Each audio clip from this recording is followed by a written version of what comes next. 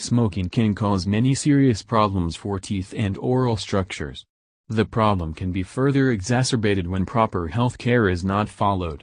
Among the most common oral problems, smokers are at an increased risk for gum disease.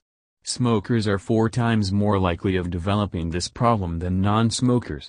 Gum disease, or periodontal disease as it is clinically known, occurs when a buildup of plaque targets the tissue that makes up the gums, alveolar bone, where teeth are embedded, periodontal ligament, supporting the root of the tooth, and cementum, surface connecting the tooth to the alveolar bone.